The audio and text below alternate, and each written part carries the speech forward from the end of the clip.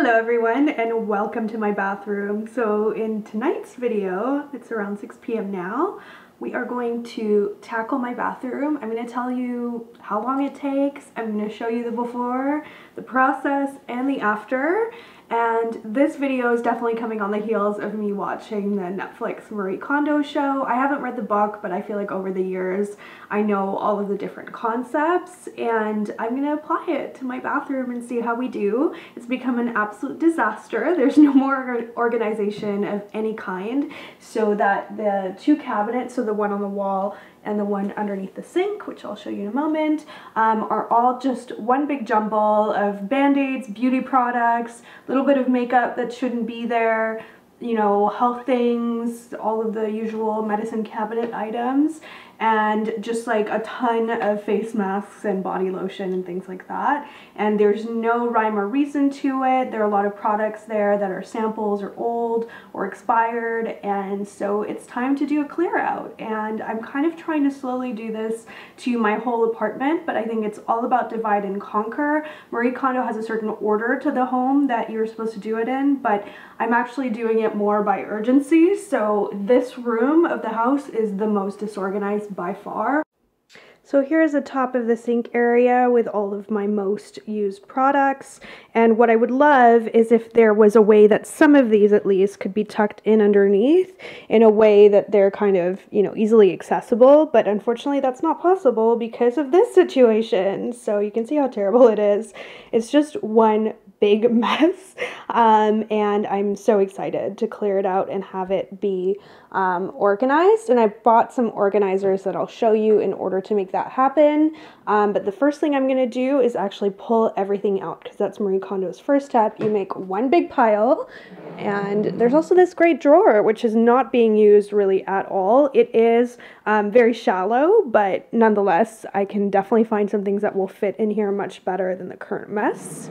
For the bathtub area, it would be nice to be able to tuck some of those things away in this cabinet or in a cabinet, but there's just no room because everything is one big jumble. The only shelf that's a little bit organized is the top one, which is my sheet mask shelf, but everything else is just going to need to be dumped out. You can see it's not completely full. Like, you can see there are some spaces there, but there's just no actual organization so that things have a place. All right, so where there's a mess, there's a cat, so we're gonna do this together. And the proper Marie Kondo way is you're supposed to go through every single item one by one and decide what sparks joy. Because these are bathroom items and I can just right away, it's sort of like a Where's Waldo kind of thing, I can see so many products that are just like really, really old. I'm just gonna start picking those out right away because then I'll be at least able to see what I have. You know, with clothes it's a lot more difficult and it does require a bit more of like a one-on-one type of thing. But with these types of products, it's not about it sparking joy. If it's from like 2010, probably needs to go in the trash. Anything that's full and more recent, you might consider donating because a lot of shelters do accept products and things like that. So that's going to be my first spell. I'm just going to pick out all the expired stuff, and then we'll go through and actually take a look at what I love and what I want to keep and what essentially does, you know, spark joy. Alright, 10-minute progress update. So it all kind of looks more or less the same, maybe worse. It seems like sometimes mess needs to grow before it can get better. Just gonna hop over. Well, hello there. Oh, BB. Here is the garbage pile. So believe it or not, this was on the floor 10 minutes ago and has now been sorted out. It's empties, a lot of packaging, a lot of just really old stuff, and expired medications and things like that. All right, you ready for the next step? The other one thing I did is I started to pick out any kind of medications, Benadryl, that sort of thing. Next step I'm gonna do, which is start to corral like items with like, and get rid of more stuff as I go along. So I now have, this should be the last thing that I am throwing away, and everything else is theoretically up for keeps, I think. So I'm going to go through everything one by one and start to corral everything into categories. A quick tip is to do that, have some storage bins on hand, large, medium, small. I think at least as a temporary measure, something like a Ziploc bag that you can see through is a good idea. I think on a permanent basis, I'm going to leave Band-Aids in here because they're kind of hard and fiddly to store. If I had a small box with a lid, that would work well too, but I like that you can see through this. And let's say you cut your finger in the kitchen and you're looking for a particular size, you can kind of see through it and see what's available. So I'm going to start to put them all away, having gotten rid of some of the packaging. A lot of them were loose already, and kind of create a big bag of all of these different types of Band-Aids that I've built up over the years, because the thing is, when you live in a bit of a mess like this, you start to re-buy the same thing over and over that you don't need. So I doubt that the last 3 times I've purchased Band-Aids, I actually needed them. So we have some progress. I have a pile of electronics here. If anybody would like a GHD hair curler, I think I've used it twice in my life, and I'm not going to use it anymore, but it's a pretty expensive gadget, so I definitely wouldn't just toss it. So, you know, make me an offer if there's someone out there who would like it. Everything else has now been categorized. So we have first aid, medicines, and things like that. Hair, Advil, which I feel like should just be by itself because you know when you need an Advil. I've got razors and lip balm, dental care, which is nice because having this corralled, I realize I don't have a spare toothpaste, so maybe I should buy one. Teeth whitening strips, dental picks, things like that that go together. This is my one kind of miscellaneous. These are travel things, so all of my travel pouches, and then these are the samples that I've allowed myself to keep. I really recommend if you go on an adventure like this, especially if you have any subscription box things in your life, then definitely try and minimize this because they can really take over your life. I've deliberately never subscribed for anything, so it's really things that I get through my travels, things I get given, and these are the ones that I wanted to keep because I felt that I would actually use them.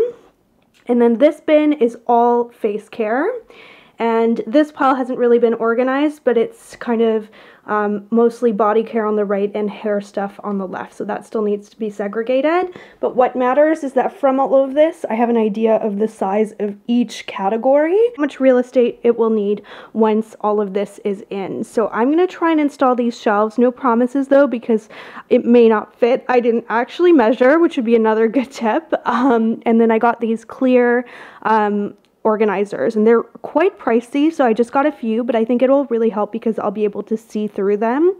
It's very dark under the sink, it being a dark cabinet, so I think they will help. So I'm gonna drag everything into the hall in terms of the piles and start actually organizing the space. All right, BB now has room to roam once again because I am done. So let me first show you this cabinet. And I cleared what was pretty much an entire bathtub full of products to donate and toss, and I'm so proud of how everything has turned out. But sometimes you don't need to reinvent the wheel. So you can see at the top there, I have my sheet masks, and I thought they did fine there because I don't use them that often. Next one is miscellaneous. It's got things like brush cleaner up there that I don't use that often, spare deodorant, and Advil for easy reach. Then I have an eye care section with glasses, small contact lens solution bottles, and contact lenses. Dental care tray. Then I've got spares of face cream, so eye balm, these are spares. Then I have a combination, so this is a transition shelf. I've got some hair tools there, and I might actually add my bow collection, although I would worry about getting products on them, so maybe those will stay in my room. But you know, hair clips and bobby pins are there, as well as on, you know, relatively easy access. It's not exactly within the line of sight, but I don't have to bend over to get there either, are all of my face serums, and I'm really trying to encourage myself to use those more. Then I've got my favorite shelf of all. I think this is my favorite section. These are face oils and face masks. Things that I have spent so much money on but really don't use enough. And so I'm really excited to have everything together for literally the first time ever, I think. And I do tend to use face masks that are in a tube or a jar more than ones that are sheet masks. So it's really nice to have everything together. I think it's really visually pleasing too. Then I have just a general face care shelf. So these are face creams, little pads from First Aid Beauty. I use those really often, Strivectin, and then pads for makeup removal. And then the bottom shelf is all body cream. So you can see I've got quite the collection, and it's time to start using some of these up. A lot of them are pretty empty. This one is almost completely empty. This is so good. If you ever want something to kind of, you know, conceal little veins or blemishes or general pastiness on your legs, I really like that Jergens product. And just some really nice rich body balms for winter as well that are kind of both half used up. So I'm looking forward to clearing out part of the shelf and then being able to try new things. And then the grand reveal of my new under the sink. I am so pleased with how this turned out. And there are so many things underneath here that I didn't even know I had. I just bought these face wipes for my trip to Toronto. Guess what? I still had some, an almost full pack. Up there are all of my samples for easy reach for packing, and I hope to use all of those up finally. Excuse us. And then I've got all my medicines and things like that there within easy reach. This is my seasonal drawer. So it looks like a bit of a jumble, but it really is just things like bronzing, self-tanning, things with SPF that are good for summer.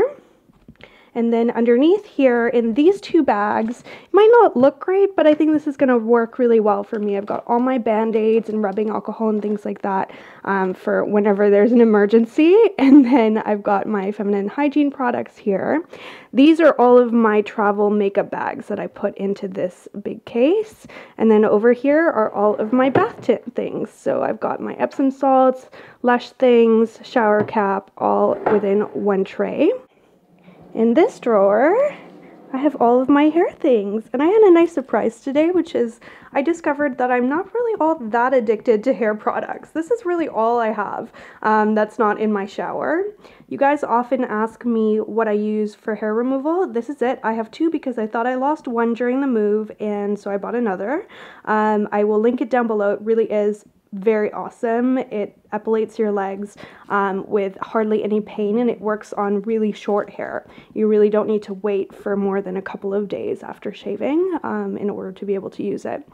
Then these are just the products that I use every time I wash my hair. So this is the product I put on right after when my hair is still wet. And then I've got my blow dryer, and I'm so happy I actually found the nozzle for it, which I hadn't seen in years. I'm really thrilled with how everything turned out. It feels a lot more calm and inviting in here, even though everything is tucked away. I know I can find everything, and everything has its home, which is the most important with organization. So thank you so much for watching. Thanks to BB for her emotional support during this process. And final count, it took just under 2 hours. We're at 1 hour and 45 minutes, in case you were curious. So it wasn't really all that bad. So I hope you enjoyed this video, and I will see you in my next one. Bye!